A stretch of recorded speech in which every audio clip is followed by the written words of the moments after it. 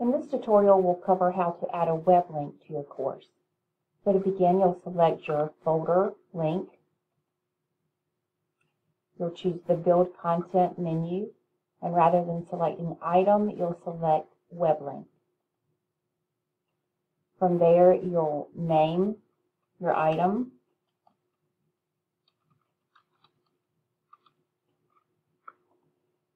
And then you have to copy and paste the URL. So you can see up at the top I've got multiple tabs open.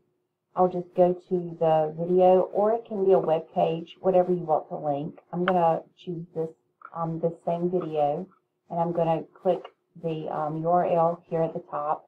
I'm going to copy that. I'm going to come back to my class, and I'll paste that in the URL box. From there, this content editor box works just as an item would. You can easily copy and paste or either type in text. So I'm going to keep my formatting. You can add text. Again, you can add images. You can highlight anything that you would be able to do in an item. You can do in a web link in this content editor box, because it does have this content editor box available to you. You can attach files. Really, the only difference, and I'll submit here, the only difference between an item and including the video in an item versus the web link is how the students access it and how it looks in your course. It gives a little bit of a different aesthetic. So in an item, when you add a video, you can see that it provides a video thumbnail. When you add a web link, the students will click on the link, the web link itself, the title here, to access the video, and then that video will open up in another tab. So there's no right or wrong way.